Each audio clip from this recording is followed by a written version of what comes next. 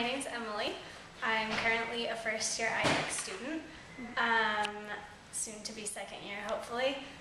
I'm just about 1 month shy of going abroad. I'm going to be going to the Philippines to study the effects of typhoons on crime and whether or not it does anything. So I'm pretty excited about that. It's definitely one of the biggest draws to the program is to be able to go abroad for a summer. A little bit about myself is that I grew up in Boise, Idaho. I came down here for undergrad. I went to Santa Clara, and then I moved up to San Francisco shortly after that to come to this program. Some advice to you guys. Let's see.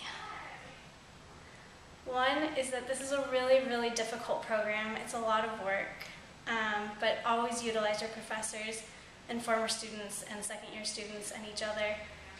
Everyone is a big support network, and it's a lot of fun, and you're going to meet some really cool people.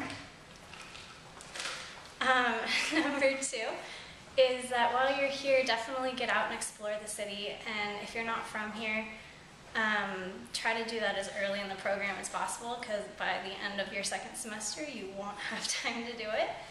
And third is try to come a little bit early and just get your housing situation settled. Start looking on Craigslist early and get that all figured out before you get here if you possibly can. It just saves you a lot of stress in the end. I think that's all I have to say, but I'm so excited to meet you guys. Please feel free to email me or Facebook me or anything if you have any questions at all. I'm more than happy to talk to you guys and answer any questions. So I look forward to meeting you in a couple months. See you soon.